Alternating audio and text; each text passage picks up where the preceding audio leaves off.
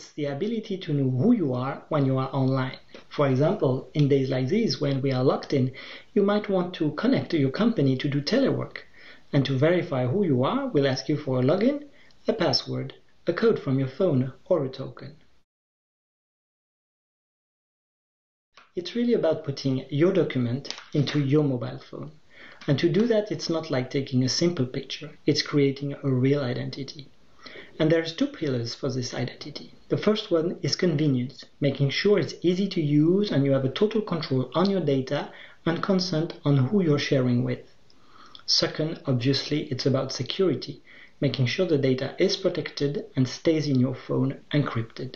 All of this is increasing the level of trust of the future.